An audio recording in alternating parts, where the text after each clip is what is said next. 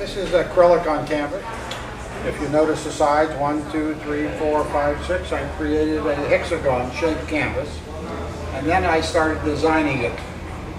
The canvas was gessoed in white, and this is probably one of my mathematical feats. What I've done was I stretched, if you can see a straight line here, this line goes all the way across to that corner. If you notice the straight line, before I painted everything, it went to that corner, so forth and so on. I then said to myself,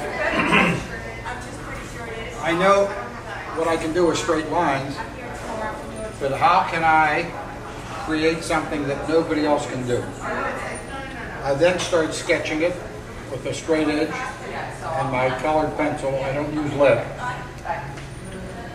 I made it so the large block is the focal point, which creates a true optical illusion. So the box, through shading, looks like the light's hitting the top.